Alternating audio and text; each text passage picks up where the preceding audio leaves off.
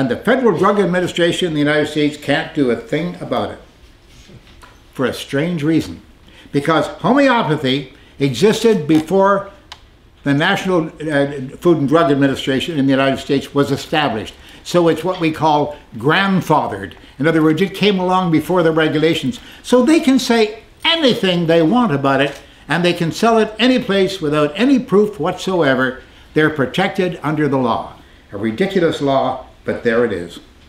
Now, I'm about to show you a bit of video. This is a program that I did some years ago with my good friend, the late Johnny Carson. That Carson show happened late at night, was perhaps the most popular television show in the history of the United States of America. It was watched, he did it for something like 30 years. It was an incredible show. Very, very popular. And I did some research on a fellow named Peter Popoff. Peter Popoff was a gentleman who on stage would be running around screaming and waving a Bible constantly, of course, and he would go down into the audience and he would pick somebody out in the audience, and that person in the audience that he picked out, he'd ask them to stand up, and then he'd be able to call out their name and the disease that they thought they had, and then he would tell them how he would direct his prayers in return for a donation, of course, direct the prayers of Almighty God to cure them from that disease, and they would feel so much better. They wouldn't recover from the disease, but they'd feel so much better just by giving out the money. Well, we found out what his gimmick was, and I went to Johnny Carson's producer and I said, Fred, that was Fred DeCordova, his producer, and I said, Fred, I want to show you this videotape. I showed them the videotape, and Fred said, oh my, he said, this is very strong. John will want to put it on the show, I'm sure, tonight. He said, I'll tell him. I said, no, Fred, don't tell him. He said, oh, I have to tell him because John doesn't like surprises. And then I said to him, think of the expression on his face. Fred thought for a minute. He said, okay, but it's on your head. I'm going to blame you for it if he's angry about it. Well, we did it that night on the show, and you're going to see the unedited video, well, partially unedited videotape. I'll tell you afterwards where it was edited, but this is the videotape as it was shown on the television sets all over the United States of America that very same night, and we'll see that video now.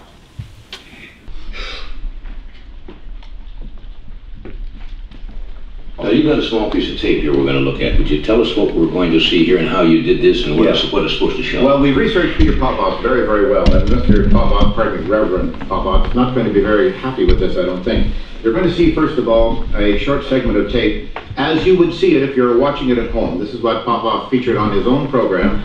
You will apparently see a healing. Now, we went to Houston, Texas, and we discovered that the man was wearing, of all things, a hearing aid in his left ear, and a man who heals the deaf, Popoff himself. Oh, I see. And a man who heals the deaf and the blind isn't going to have much use for a hearing aid. One would think, if God is speaking to him, maybe someone else is speaking to him. So when we got to San Francisco, we put this fellow Alec Jason as an expert in electronics and a surveillance man, and he put a scanner, an electronic scanner on it, and we picked up something interesting. But first, let's look at the first cut of tape. All right, this is the tape as you would see it if you were watching the show. Okay, watch the monitors.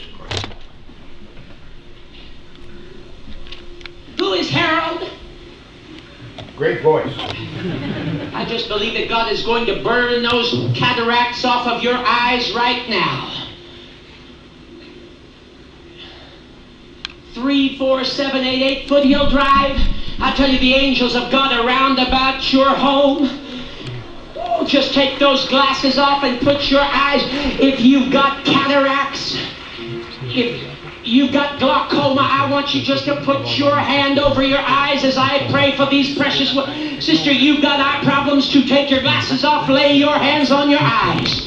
Here it comes. God is going to give these precious ones divine surgery. Right now, Jesus.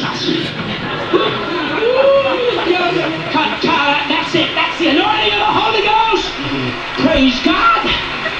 Praise God. I tell you, the anointing is flowing through this place. Thank you, Jesus. Okay, now let's recap what we've seen here. These two people who were there had not met Popoff That's before right. themselves. And yet he calls out his name, and then he called out a number or something? He called out their address. Their address. And they're astonished to hear this, because they didn't tell him. But what you don't know is that his wife has been touring around the audience, getting into conversation. Is Jesus going to heal you today? I see. Where do you live? This kind of thing. And they filled out healing cards in advance of the program and handed them in. They're now backstage, and someone is sitting at a transmitter backstage. Let's see that same segment again. But now you will have the advantage of knowing what Peter Popoff is hearing in his left ear through a hearing aid. Jerry Reed. Is it Jerry? Reed. Reed? Is it Reed? Jerry Reed? It's a woman. She's praying for her husband Harold. Who is Harold? He's got cataracts. I just believe that God is going to burn those cataracts off of your eyes right now. They live at 34788 Foothill Drive. 34788 Foothill Drive. I tell you, the angels of God are round about your home. Just take those glasses off and put your eyes. If you've got cataracts, She's got eye problems too. you've got glaucoma, I want you just to put your hand over your eyes as I pray for these precious ones. Sister, you've got eye problems too. Take your glasses off, lay your hands on your eyes. Here it comes. God is going to give these precious ones divine surgery. Right now, Jesus.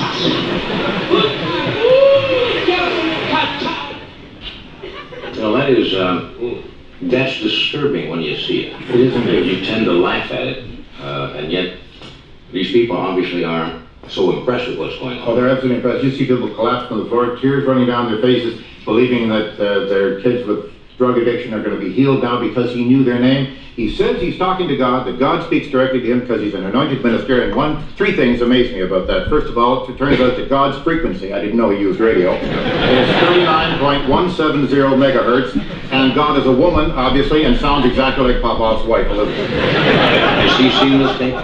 No, he does not know about this until this very moment. Interesting. Okay. We'll take a break.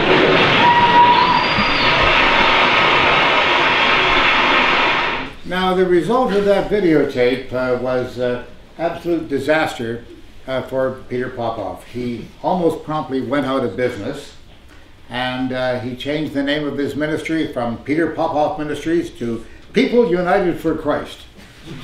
Stayed in the same headquarters, he just changed the sign. And he was back in business. Now, he is still back in business, ladies and gentlemen. I used to get calls from Johnny Carson there, and he'd say, Randy, I saw Popoff on television again. I thought we put him out of business.